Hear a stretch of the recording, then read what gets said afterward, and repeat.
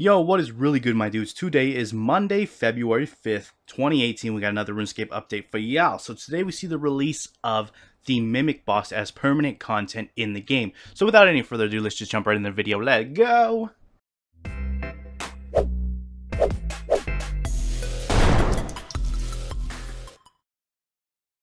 Alright guys, so yeah, like I said, the Mimic boss is now permanent content, all thanks to Mod Shiny. So if you want to get or partake in the content, all you gotta do is get your hands on a Mimic boss token, which you can earn through various means throughout the game, either through combat or even skilling on occasion. However, until the 19th of February, you can grab yourself a free untradeable boss token from the Mimic chest in Berthorpe, located just outside the Warriors Guild. So that token is going to teleport you to the Mimic Chamber, where you can take on either easy, medium, hard, or elite versions of the boss before the time runs out. If you're able to kill it within that time limit, you're going to be rewarded with a mystery box which scales based on which difficulty you've taken on, and will reward you with things like Scrimshaws of Aggression, Corruption, VIP Slayer tickets, Mimic weapons, and the Mimic tongue cape, as well as the helm, plushie, and several other different things. Iron Man will get their own specific drop table if they choose to fight this boss. Now, I did make a video about a year or so ago maybe on how to kill the boss on the hardest difficulty, so if you're interested in that, I'll have a link down in the description below, as well as at the end of this video. Basically, it'll tell you exactly what the fight entails, all the different special attacks,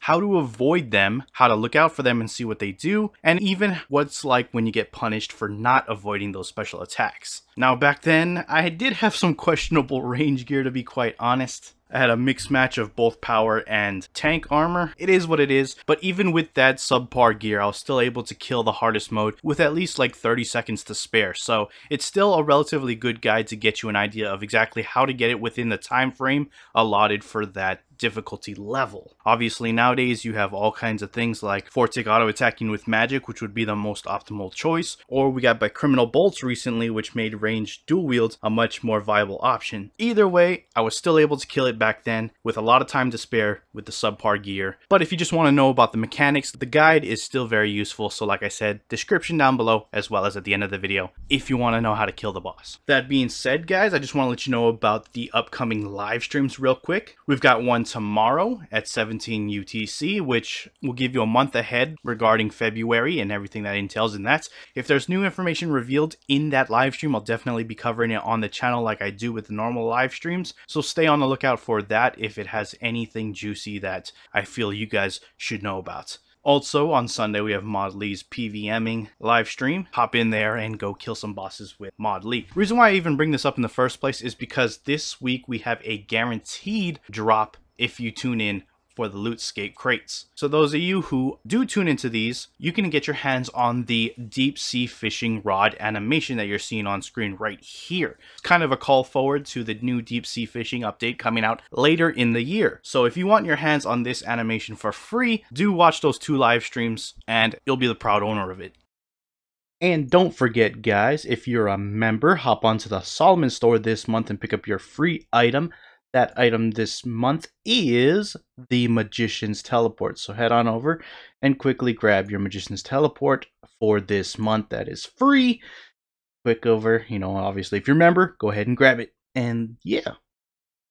Anyways, guys, with that out of the way, we're going to jump right into the patch notes and see exactly what we've got going on over there. So let's go ahead and check it out. A cache issue causing crashes due to incorrectly saved data such as near Captain Laugolf's camp has been fixed. The client no longer freezes when players attempt to close it. Item lists such as search functionality in the Grand Exchange or item lists in the quick chat system now display the correct results. Players now have a chance to obtain a soul talisman from looting a sarcophagus in Shifting Tombs.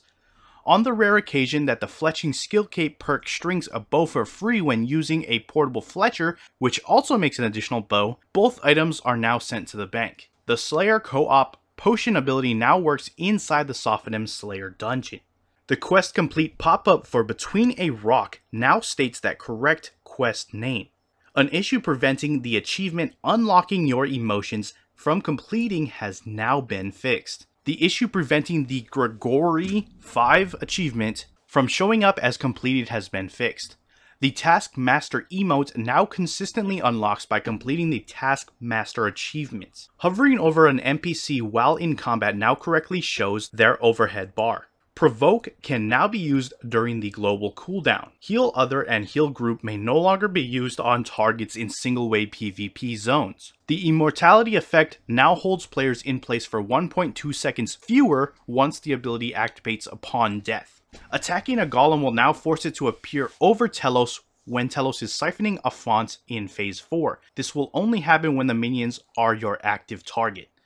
Telos' Anima bar will now reset correctly if a player uses Immortality and survives his insta-kill bomb in Phase 5. The required defense level to equip a piece of armor now displays on tooltips. Compacted jewelry no longer has a percentage-based item charge tooltip. The number of charges remain still appears. The backpack interface is no longer hidden when logging in with fixed screen legacy interface modes. The Iron Man achievements board has been updated to contain the latest achievements attained by some legendary Iron Men, by the way. Lent Dragon Calls now execute their special attack to their full extent. A bug causing various Zar area soundtracks to automatically unlock has been fixed.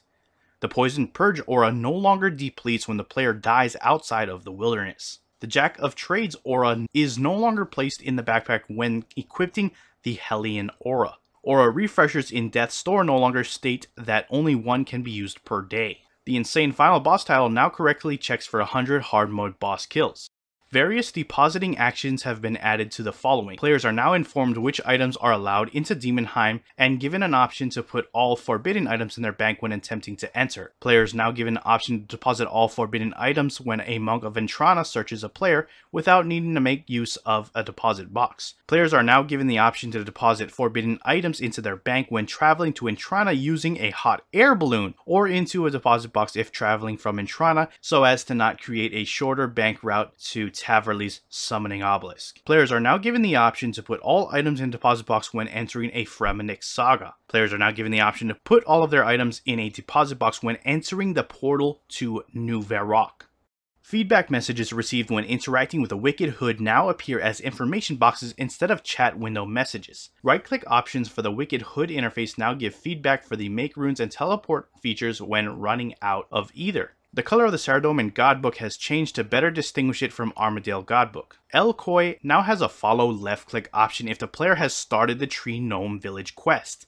It's now possible to teleport directly from the Araxite layer when Araxi has been defeated. Players no longer need to select the Needle option on the tool belt when attempting to craft dragon hides. Plant Pot packs have had their price adjusted to closer match the price of unpacked versions.